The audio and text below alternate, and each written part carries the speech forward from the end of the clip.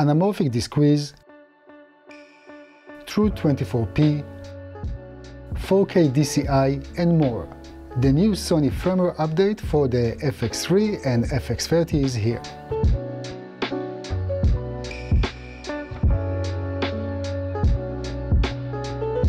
Hi guys, I'm Johnny from CineD, and Sony just announced a major firmware update for its popular FX3 and FX30 cameras.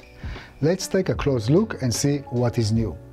So this specific firmware is significant for both cameras in terms of usability and flexibility on set or when running and gunning. I have here with me the FX30, and basically whatever I show is also applied to the FX3. So let's go through exploring the highlights of these new firmware releases. The three significant updates are the addition of in-camera de-squeeze capabilities when working with anamorphic lenses, the 4K DCI option, and the addition of true 24p recording. In regards to working with anamorphic lenses, up until now one will see a heavily squeezed image in the EVF and LCD, which is of course making it less than ideal to evaluate how your framing will look like. Now it is possible to view the image properly, but with some limitations that I will mention later. Before continuing, I would like to highlight two basic facts. The first is that the FX3 and the FX30 both have a 3x2 sensor, and when it comes to video recording, it currently uses the 16:9 portion of it. The second is that Sony wanted to allow a very common cinematic viewing workflow, and they chose fixed 2:39:1 aspect ratio markers. Based on those two facts, with this software update, Sony is introducing two de-squeeze modes only, 133 and 2x. So in order to activate the new de-squeeze mode, all you have to do is navigate to Setup, Display option, and go to De-Squeeze Display. There you can choose the desired de-squeeze factor according to the lens you are using in order to get the correct image aspect ratio. While de-squeezing the image to 1:3 is fairly straightforward, when it comes to 2x de-squeeze on a 16:9 sensor, one will get a very wide viewing mode. So Sony included a visual border to simulate a 2:39:1 aspect ratio for easy framing matching, especially when working with cameras that are allowing open gate recording and using 2x squeeze anamorphic lenses. It is worth mentioning that this new de-squeeze option is applicable to the camera EVF, LCD and HDMI output.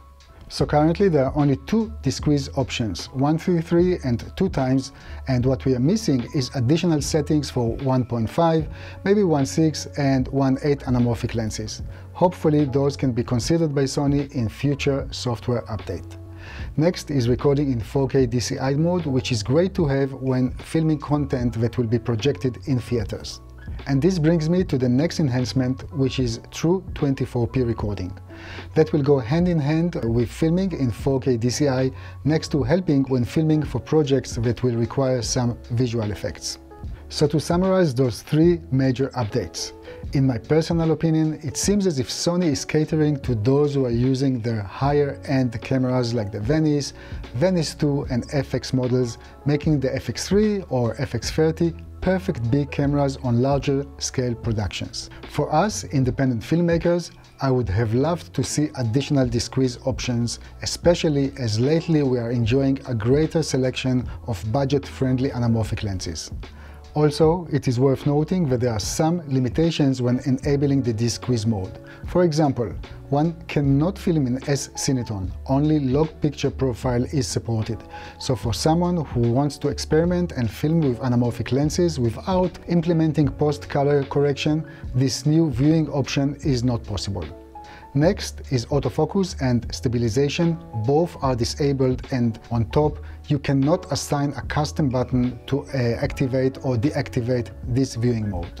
Last but not least, we made this slide to help you with understanding when 24p, 4K DCI or UHD together with the de-squeeze mode are actually working together, since not all combinations are possible. Okay, let me highlight the additional software enhancements found in these firmware updates. Breathing compensation function on the FX3. S and Q modes can now be switched via a press of a custom button.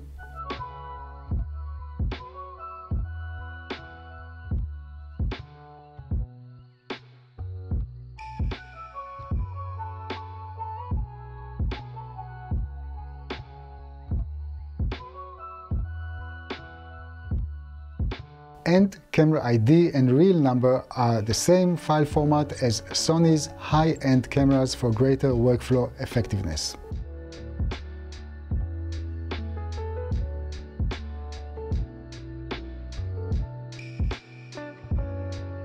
So here you have it. Those are the new enhancements, and for those who are wondering if the Sony FX6 will ever get similar treatment, I can say that I don't know.